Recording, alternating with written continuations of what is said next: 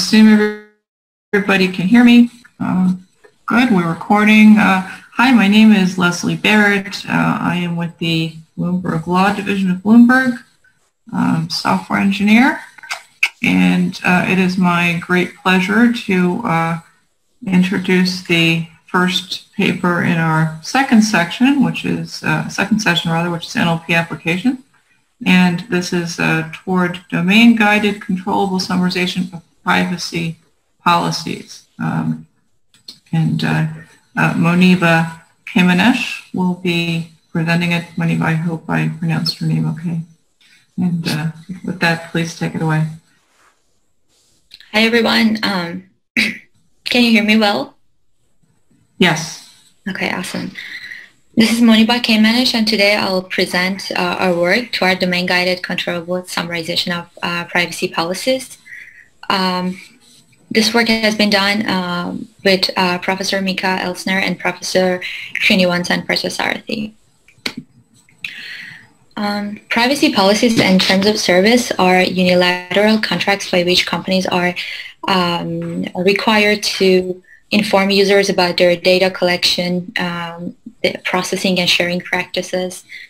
And users are required to acknowledge that they have read and understood and accept the agreements before they can use any service. However, previous research has indicated that 97% of the users do not actually read these privacy policies and accept them without going through them. This behavior is often because these contracts are very long and often difficult to understand. Previous research has estimated that it would take a user more than 200 hours to read all the privacy policies that they would encounter in a year. Summarization is an intuitive way to assist users with conscious agreement by generating a condensed equivalent of the terms and making users to just like read a shorter version of the contracts. Generally speaking, the previous research on text summarization can be categorized as unsupervised or supervised methods. Unsupervised methods rely on a structural features such as lexical repetition to extract important content from the documents. However, these methods perform poorly on the legal language expressed in the contracts. Supervised methods, on the other hand, can learn to cope with particular features of a specific domain. However, these huge neural summarization models with thousands of parameters are very data intensive to train, and currently the legal summarization corpora is not sufficient to train such models.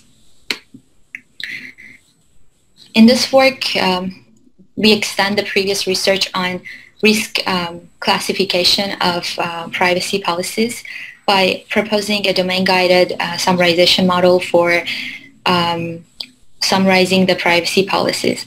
The main intuition behind our approach is that users, when going through the privacy policies, are more interested in knowing how their information can potentially be abused. So a condensed equivalent of the terms should include such risky sections. Given the content of the privacy policy, the first module of our framework aims to predict the associated risk probability with each sentence of the contract. This is the responsibility of the risk prediction, which is basically a binary classifier which aims to predict what's the probability of a sentence being a dangerous data practice. Next, given the probability distribution over risk categories, the redundancy reduction module uses two different reduction mechanisms to account for the desired length. Next, I'll explain our risk prediction module in more details.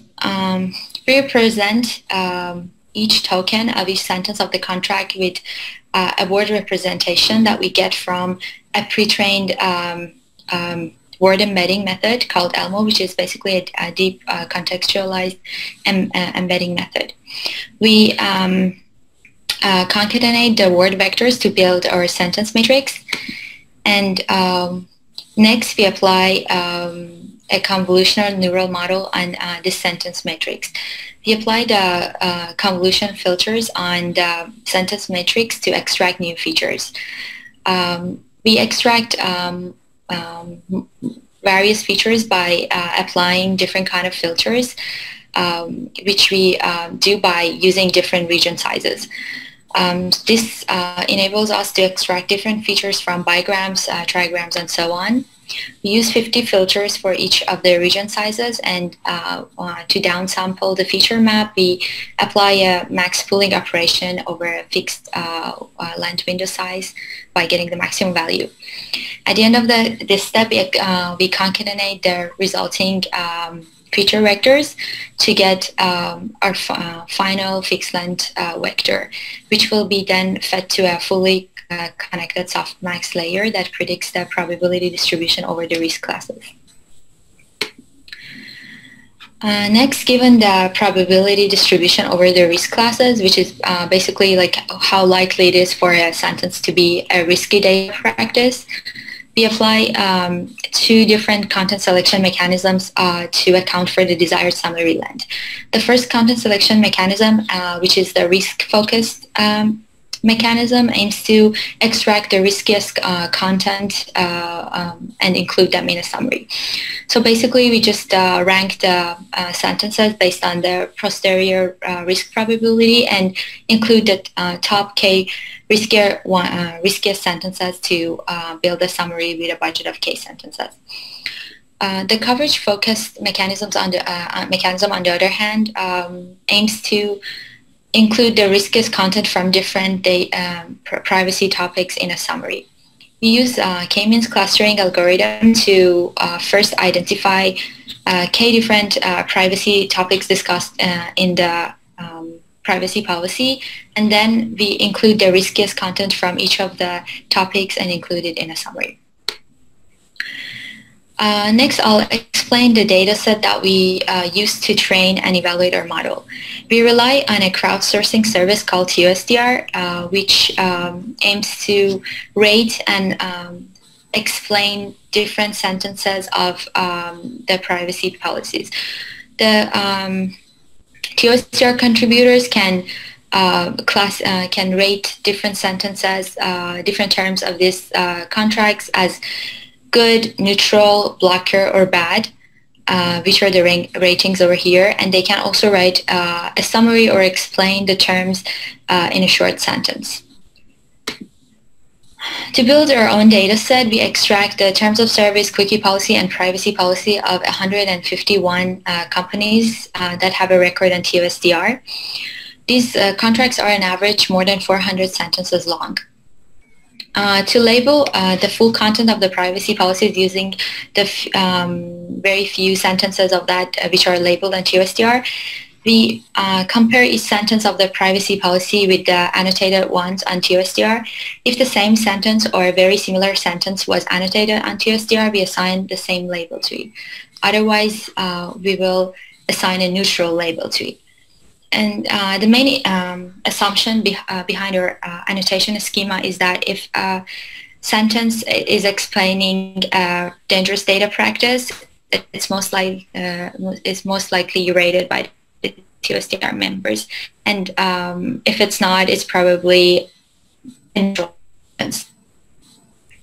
Or labels, we aggregate the good and neutral labels to get the non-risky class, and we also aggregate the bad and blocker snippets to get the risky class. As you can see, this data set is highly imbalanced with more than 61K non-risky sentences and only around 700 risky snippets. To build our ground truth summaries, we concatenate the content of all the risky sections of privacy policies. This builds our code text summary. We also concatenate the plain English summaries that TOSDR contributors have written for the risky snippets of the privacy policies, and this builds our plain English reference summary. These summaries are an average 3.5 sentences long. As I mentioned before, our data set is highly imbalanced. To account for the imbalance problem, we undersample the majority class by a rate of 10%, and we used a small oversampling technique to oversample the minority class. Our training aims to optimize the binary cross-entropy loss, and we weight our loss inversely proportional to class frequencies in our training data. In our experiments, we aim to answer two questions. First, we want to know how well does our model perform in identifying the risky snippets in a contract. And second, we want to know which content selection mechanism extracts summaries that are more human-like. To answer the first question, we report the micro and macro F1 score of our risk classifier.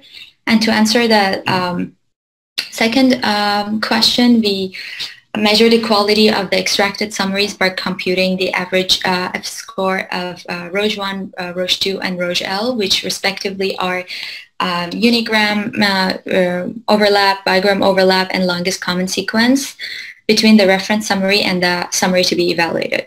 We also report the meteor score, which goes beyond the surface matches and accounts for stems and synonyms. We evaluate our model using five-fold cross-validation and compare the performance of our model with a few extractive and unsupervised baselines. The first baseline is TextRank, which uses a PageRank algorithm to compute an importance score for each sentence, and then includes the most important ones to meet a summarization budget until summarization budget is met. The second baseline is KL-sum, which greedily includes sentences from the input document in a summary until the KL divergence of the input document and the extracted summary is minimized. The last baseline is LeadK, which is a very popular baseline for news summarization, which basically includes the first K sentences of a document in a summary until a word limit is met. In this table, you can see our classification results. We evaluate our model in two different compression ratios. Compression ratio is basically the desired length of the summary. We use compression ratio of 1/64 and 1/16. As you can see in the table, the micro F1 values achieved by both variations of our model, the risk focus and the coverage focus, are pretty high. And the highest macro F1 value is achieved by the risk-focused model. And the large gap between these two values is due to the class imbalance. I also will present our summarization results using two types of reference summaries, the code-text and the plain English summaries.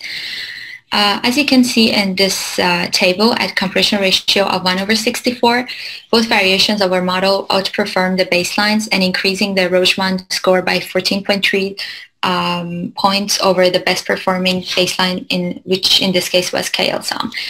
We also increased the meteor score by 16.6 points, and these results are statistically significant. We also evaluate our model using another type of reference summary, which are plain English summaries written by TOSTR contributors for the risky sections of the contract. We add an additional baseline here, which is called upper bound. The idea behind adding this baseline was that what if we have a perfect classifier that identifies all the risky sections of the contracts, and we wanted to see how much overlap is between the actual content of the risky sections and the abstractive summaries written by TOSTR members. As you can see in this table, the upper bound baseline results are also pretty low, which indicates that plain English summaries are highly abstractive and the wording is very different from the actual content of the privacy policies. In this experiment, both variations of our model outperform the baselines. However, these results are not statistically significant. To conclude, in this work, we used a risk classifier for content selection, and we showed that using this risk classifier improves the summarization results over unsupervised extractive baselines. Training this risk classifier requires much less training data than training an abstractive summarization model. The idea of using a classifier for content selection can benefit other low-resource domains as well. Users can use this model to control the to generate a summary by controlling the length of the summary as well as controlling the content selection mechanism. We share the annotated data set of 151 privacy policies annotated with risk classes with the research community. I think, okay. So our method can be improved in a few ways. First, by improving the risk classification module and also building a model that can do some abstractions. Obviously, there are a few challenges with this, an abstractive model, which are limited summarization resources, and also abstraction might change the comprehension of the content, which is not acceptable in domain of contracts. We also call for creating more legal summarization corpora. Great. Thank you very much. We have time for a question or two. Let me just check on the chat. Okay. Don't see anybody. I actually have one question about your the way you compiled the corpus. So I noticed you put the terms of service collection in with the privacy policies. Do you look at risk as one inherently uniform concept, or are there different types of risk in terms of the actual outcome? You know, there's a risk and there's an outcome that someone's trying to avoid, right? So how did you look at risk in that way? So for the purpose of our work, by risk we mean like the average internet user's perception of risk. So here we defined risk based on what TOSDR contributors actually had annotated different snippets by like, so like if they had annotated a snippet as bad or blocker, we consider that snippet as a risky section. So basically, to answer your question, yes, a uniform definition of risk based on average internet users' perception of risk. Okay, no, that's interesting. You know, as opposed to like, you know, one category, my data will be stolen. Number two, my computer will be hacked. You know, number three, something else. That's interesting. Thank you. Oh, there is a question here. Why not just highlight high-risk sentences in the original document? Do we really need to produce summaries? And so I guess the question is about your motivation of making the summaries. So previous work on privacy policies has worked on highlighting the privacy policies with different risk colors. And so the intuition behind like using summarization was that users would benefit more if they just can also control the length. So if they, for example, want to spend like 1 minute on reading the contract as opposed to like going through the entire contract and see like different risk levels.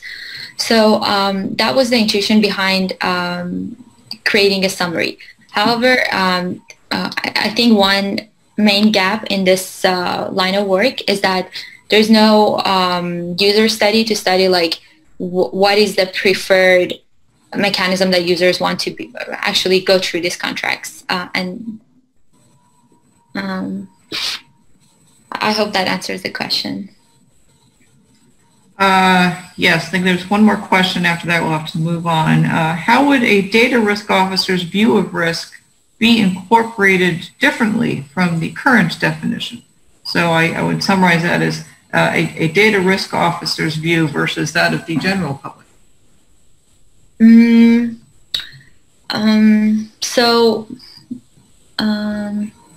if I understand that question properly. Yeah, so I think the question asks like if, like for example, a lawyer's view of risk would be different from like an average user's view. So yeah, there might be a difference, obviously, but like our work is based on like the average internet user's view. So that would be interesting to explore more and understand what are the differences, and if there actually exists a difference. But this is not what we studied here. Great. Okay, well, thank you very much. We're going to move on to the next paper now. And our next paper is Entropy in Legal Language. That is going to be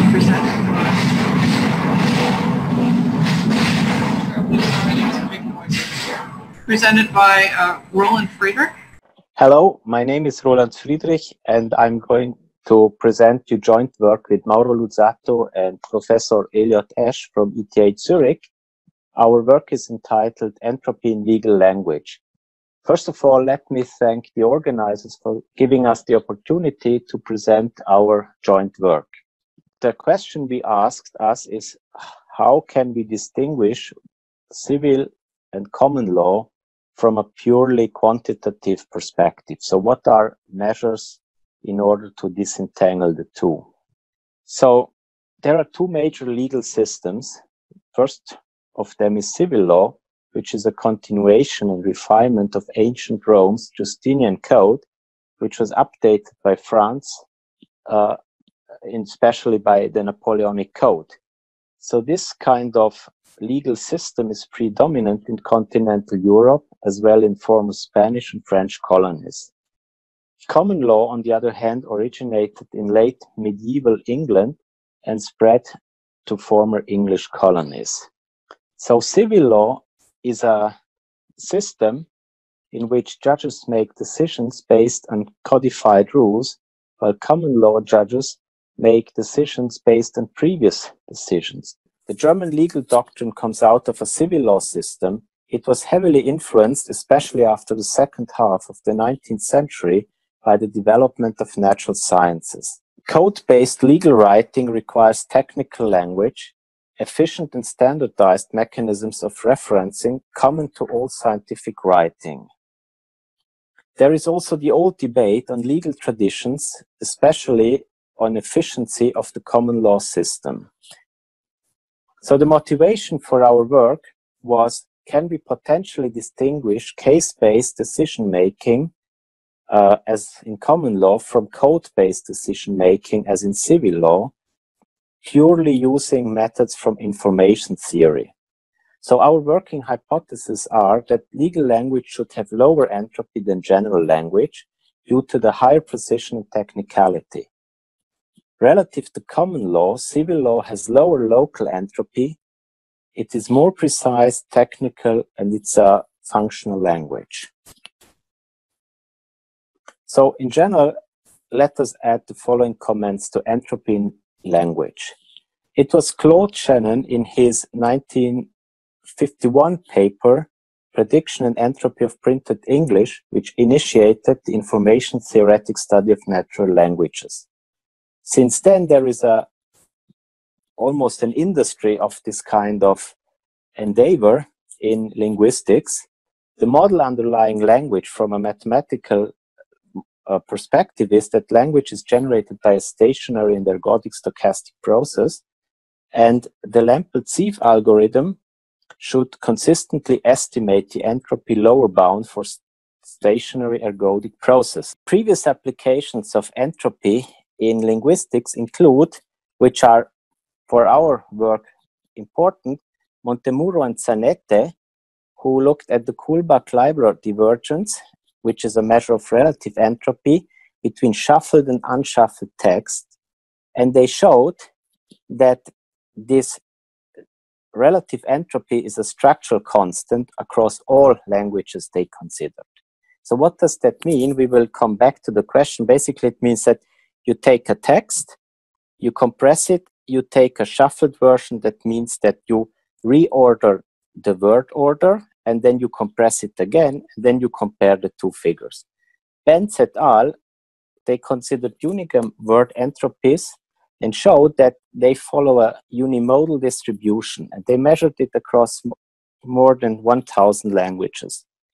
Finally, De Gaetano and Ortlieb and Teich, they used 3-gram language models to track evolution of entropy in scientific English corpora, and they showed that it became increasingly optimized as a code for written communication by specialists. So, in a broader perspective, which relates more to the current workshop, let us talk about other work in law which use quantitative methods. So Ash and Chen, they investigated legal language and judicial reasoning in federal appellate courts using doc2vec. So they considered the word geometry. Katzenbomarito explored several methods for measuring complexity in law, and they applied it to the US federal statutes. And finally, Klingenstein, Hitchcock, and Tedeo did a large-scale quantitative analysis of transcripts of the London's Old Bailey by using the Jensen-Shannon divergence, and showed that the violent and the non-violent offenses became increasingly distinct, reflecting a broad cultural shift which started around 1800. So now let's talk about the methods and the data we applied and used. So our analysis is based on the US Supreme Court rulings and the German Bundesgerichtshof decisions, as well as the aligned Europal corpus in German and English. The main tool or main mathematical entity we use is the Shannon entropy. So this is the basic definition, which is in a sense standard, but from our perspective, it is noteworthy to point out that entropy can be either considered as a local or global observable. By local, it means that we look at the entropy of a word in a context. So we measure, in a sense, its temperature, or we can use entropy as a global observable. Then we measure the temperature, so to speak, of a text. So let us discuss our results. First of all, we also looked at shuffled and non-shuffled sentences and their compression rates, and we did that for all corpora.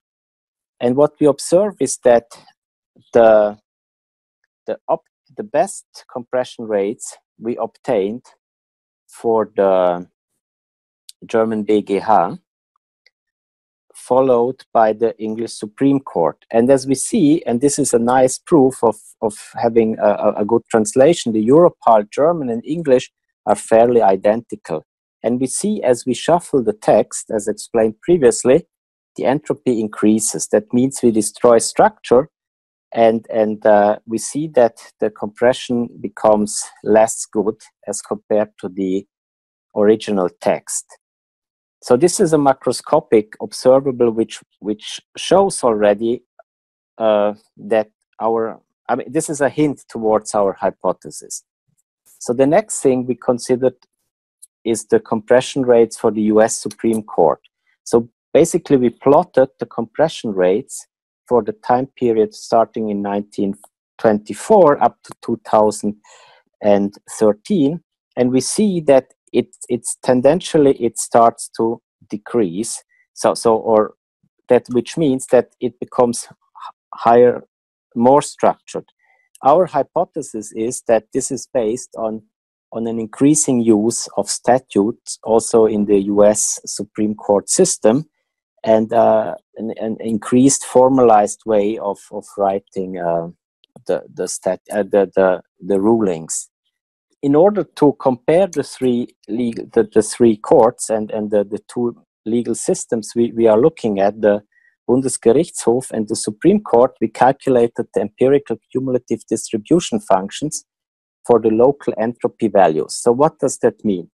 So we used our word-to-vec model and calculated the entropy per token. A token in our case is either a word, a bigram, or a trigram.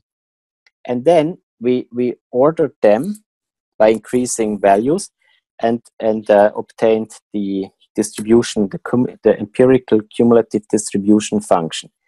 And what we see is that the Supreme Court's function is strictly below the BGH's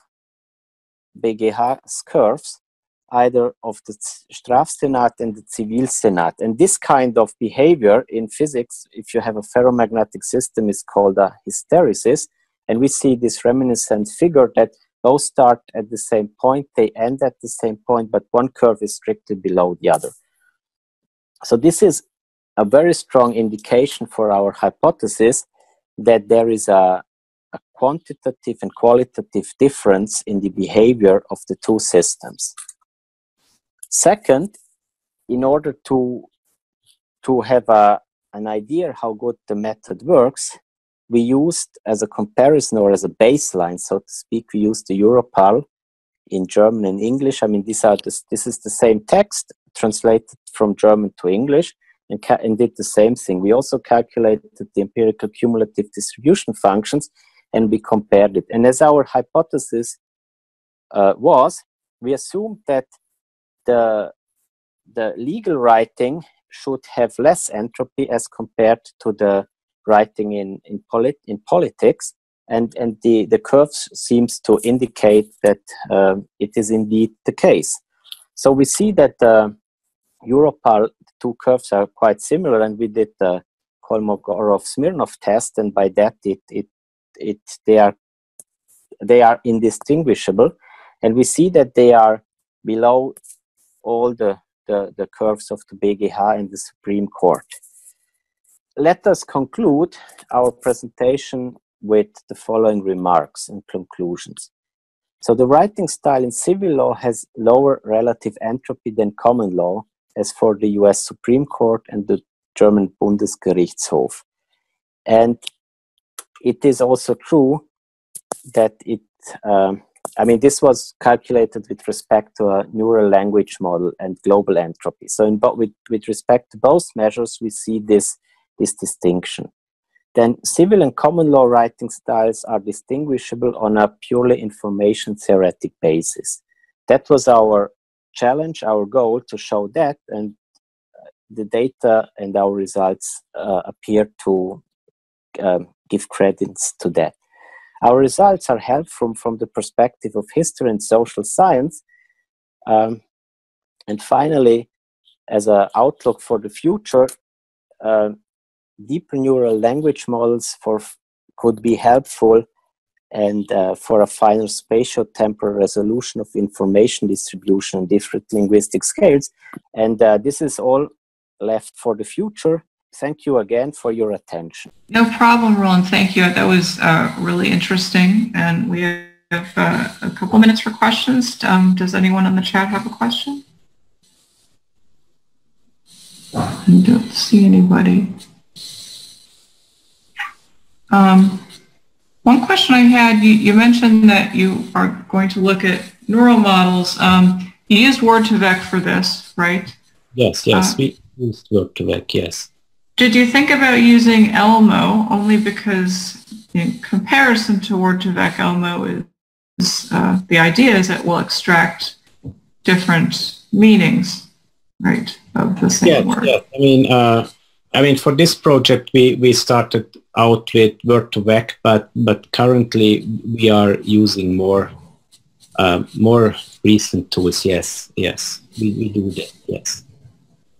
I think that'll be very interesting, and also interesting because of the difference in frequency among some of these legal terms, and often the embeddings don't do as well on very low frequency words or don't bring out all the different meanings in them. So it'll be interesting to see what happens in the future. Yes, I think. Yes, that is certainly something to yes.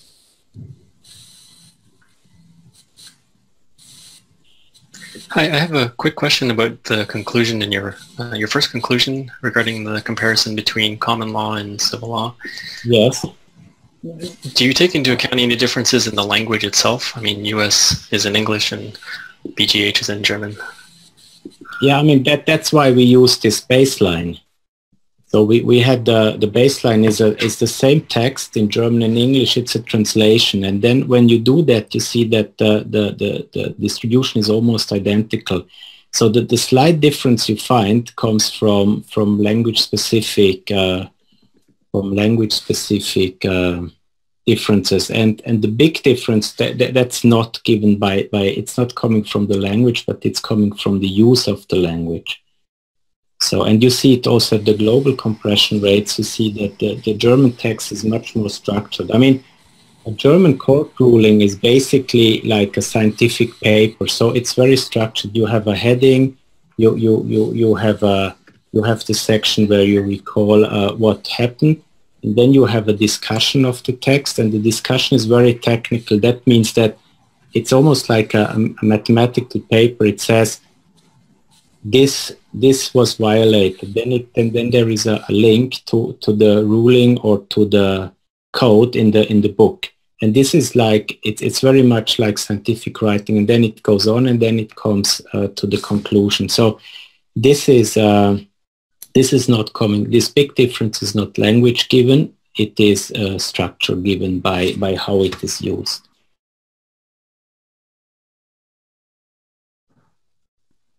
Okay, great. So right now we're going to take a 5-minute break before we move on to the next two short papers. So join us back here in 5 minutes. And Roland.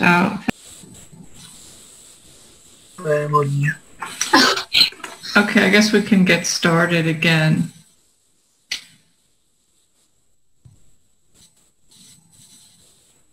If everyone can hear me, our next paper is going to be Finding Contextually Consistent Information Units in Legal Text, and Dominic Seyler will be presenting. So the speaker's ready. You can go ahead anytime. Hi, thanks everybody. Can you hear me? Yes, we can hear you. Hi, my name is Dominic Seyler. I'm from the University of Illinois at Urbana-Champaign, and today I'll be talking about finding contextually consistent information units in legal text. This is joint work with my advisor, Zhai, and Paul Bruin and Pavan Bayyapu from Rigology. The motivation behind this work is as follows. Terms in the law of a legislature can be highly contextual. So, for example, 26 USC states that for the purpose of Title 26, the term person shall be construed to mean and include an individual, trust, or corporation. Whereas 42 USC states that for purposes of the subchapter, the term person includes one or more individuals, governments, or receivers. Note here that the first definition is applicable to the entire title, whereas the second definition is only applicable to the subchapter. Therefore, the context is not identical across the corpus. The goal in this work is as follows. We try to assist professionals when reading legal text by finding contextually consistent information units. And what these units are, I will explain later on. Our method is modeled to emulate what we call the contextualization process, which has 3 separate steps.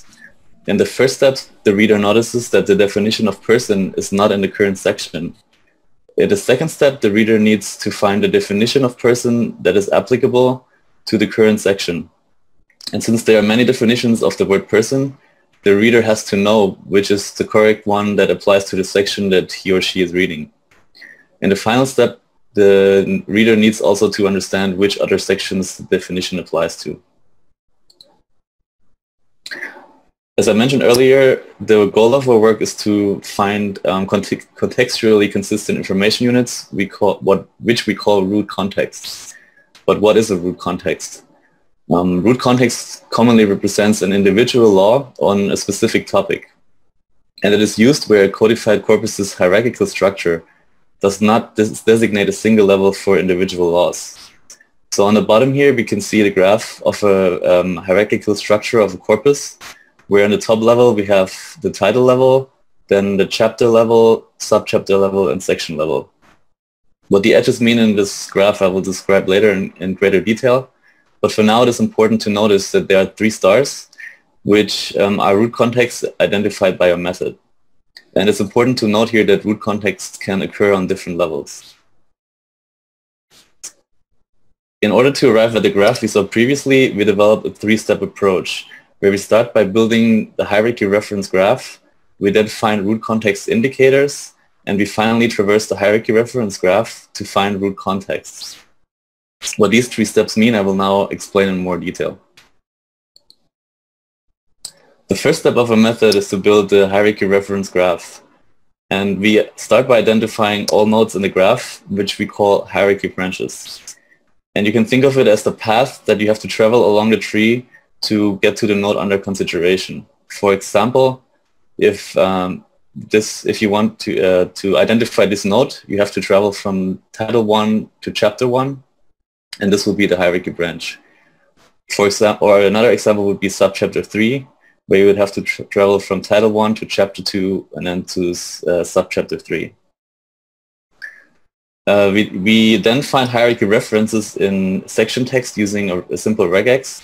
For example, if we are in section 30 and that text in the section talks about this subchapter, we build an edge between section 30 and subchapter 3. The edge weights in this graph symbolize how many times a certain section has referenced a particular node in the hierarchy. For example, if section 30 has 8 references to subchapter 3, the edge weight will be 8 here. Since we start at the section level, which is the only level that contains text, we start aggregating for each hierarchy level, moving upwards. So for example, we start by counting the references in the sections. We then move upwards to the subchapter level, then to the chapter level, and finally to the title level. And we aggregate the counts on each step. The second step of our approach is finding root context indicators. These are references in certain sections which contain definitions of purposes, and those carry more weight than regular sections. And we define a set of regular expressions, which you can see in the table, which extract the hierarchy references in these sections. So if one of the regular expressions matches the text within a section, the hierarchy branch for the extracted references is considered a root context indicator. So for example, if we are in a section titled definitions, we use, and the text says this chapter describes something, we know that the chapter, it would be an indicator of the root context, and the chapter would be captured by the regular expression you can see here. And the final step, we traverse the hierarchy reference graph until we identify our root context. And we do this as follows. For every node in the graph, we perform multiple hops following the outgoing edge with the highest weight. If a node points to itself, we consider it a root context. If a node has no outgoing edges, we move to the node's parent and continue the procedure. So for example, if we start at section 1, we follow its edge to chapter 1. Since chapter 1 points to itself, we consider that a root context. Similarly, if we start at section 30, we follow its edge to subchapter 3. Since subchapter 3 also points to itself, we consider this a root context as well. In order to evaluate a method, we perform experiments, and our experimental setup looks as follows. We have 5 different corpora, which are United States Code, California law, Texas statutes, Illinois compiled statutes, and consolidated laws of New York. You can see the statistics of our dataset on the right, where the left column has the dataset name, the second column has the total number of nodes in the graph, the third column has the number of root contexts that are identified within each corpus, which is a subset of all nodes in the graph. And the right column shows the percentage of root contexts of all nodes in the corpus. In order to create this gold standard data set, we make use of an expert who annotates each node as whether it is a root context or not. So for each node, the annotator would give it a 1 or 0 label. In order to evaluate our method, we use standard metrics, which are F1 score, precision and recall of the class under consideration, and classification accuracy. Our experimental results look as follows. On the right, you can see a table which shows our datasets and the performance of our method on each of the datasets. We find that our method generally achieves high precision, greater or larger or equal to 0.95. Recall is also high for our state corpora, as can be seen here, less so for our one federal corpus. And the accuracy is close to 1 for all of our corpora. Finally, I would like to conclude that we introduced the problem of finding contextually consistent information units, and we developed methodology to find these units automatically. In our evaluation, we show that our method achieves high precision and F1 score over multiple data sets. Since the method is unsupervised, it does not require any manual work and can therefore be applied broadly to all such application domains. This work further aids Rigology's machine learning framework on 3 fronts. The first one is we successfully built a keyword extraction algorithm, and our method was used to increase the performance of existing information retrieval components, and it was also used to extract topics. With this, I would like to thank you all for your attention. If you would like to learn more about my research, you can visit me at dominicseyler.com. And now I would like to take your questions. Thank you. Great. Thank you, Dominic, for a very nice talk. We have 2 minutes for questions. We have a question here. Do you have any speculations on the difference in F1 on the U.S. court versus your other corpora?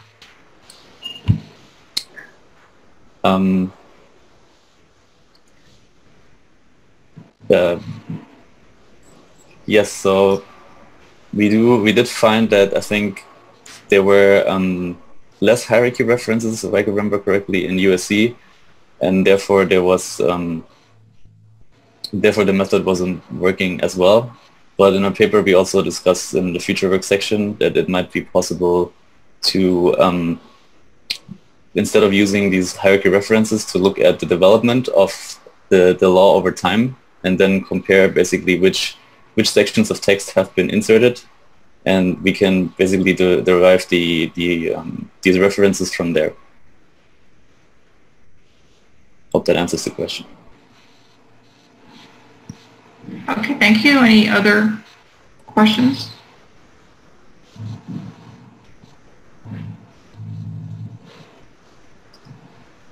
Okay, I think, thank you very much, Dominic. Thanks a lot. We are going to move on now to the final talk in this session, which is going to be actually a recorded talk. And that is going to be the gap between deep learning and law, predicting employment notice. This is given by Jason Liang. And we are going to have to just start that remote talk in a second. There we go. Hoping everybody can see that. So let me switch my... Hello, my name is Jason. I'm here with the Conflict Analytics Lab from Queen's University to present our paper on the gap between deep learning and law, the prediction of reasonable notice. In this presentation, we're going to be starting off with the motivation and the problem statement, followed by the data and the models we used. And then we're going to be ending with our results, a discussion of our results, and a summary of our contributions. The concept of reasonable notice is an incredibly important one in employment law, as it allows employees a sufficient amount of time and resources to be able to secure alternative and similar employment upon termination. We also wanted to be able to create something that could provide the general public an access to justice, as many are often unaware of their rights when it comes to notice, and they're also unaware of whether the notice that they had been offered or the notice that they had received was indeed reasonable. Particularly in Canada, the originating source of precedence for reasonable notice was Bardal v. Globe and Mail, which in 1960 determined it was decided that the following 4 factors would be the most important in determining the amount of reasonable notice a person should receive. Although these were determined to be the most important factors, it was not determined on how these factors should be utilized or whether all these factors must be utilized. Further compounding this issue of ambiguity in the case law, the precedents in employment law, despite in reasonable notice, despite Canada being in a common law system, it is only persuasive and not necessarily binding, which further leads to more inconsistencies in the judgments.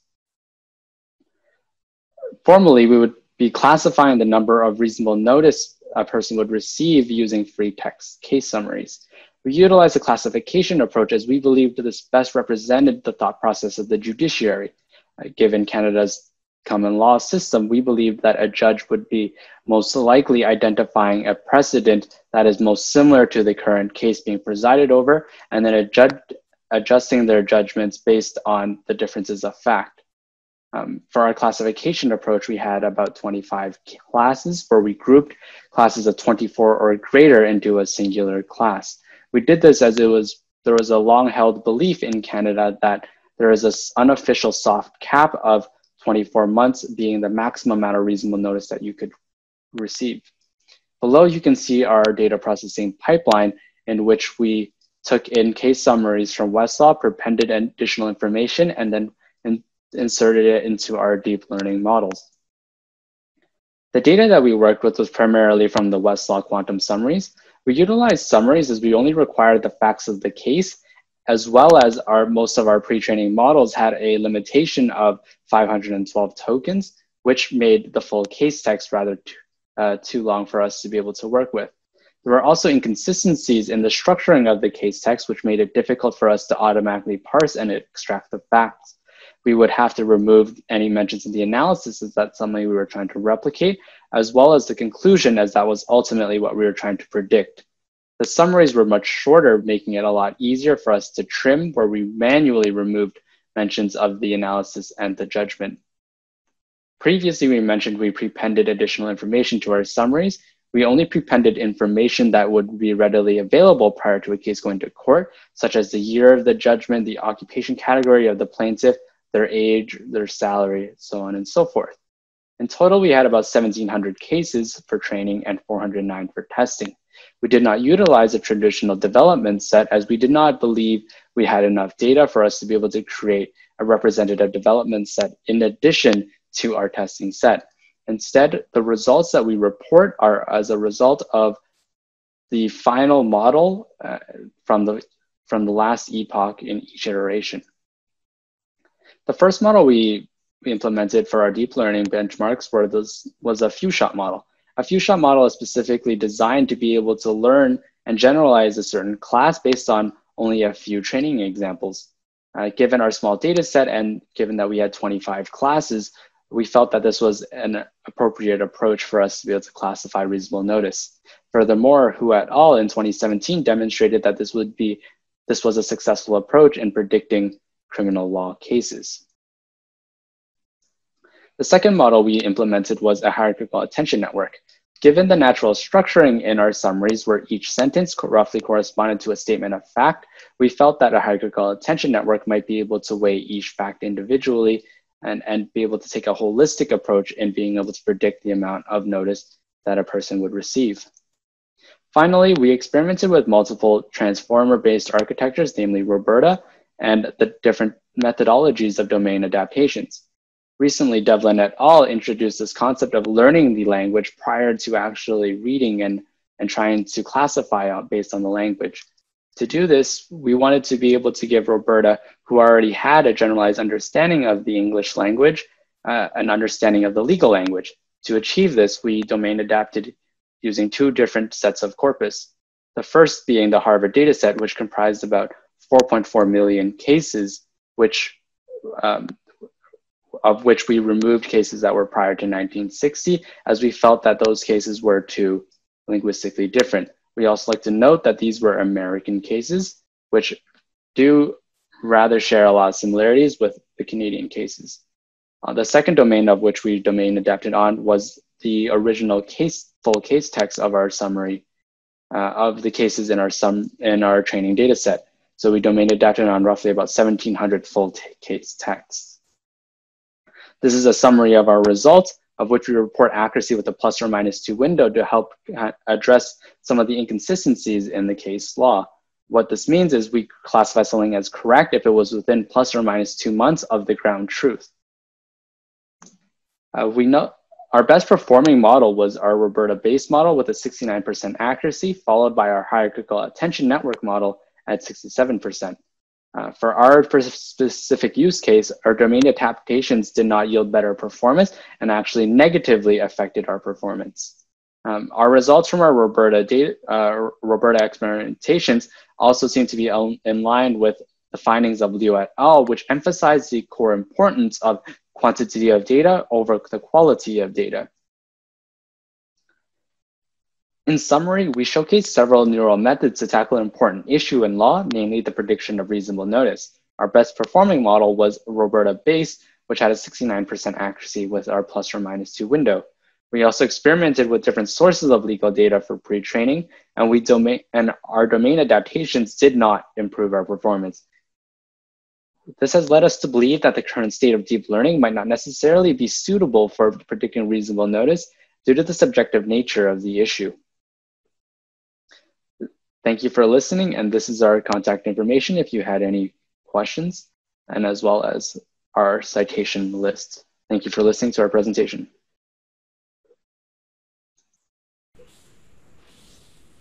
Okay, great. I do see that the author is online, so we can take questions in the chat.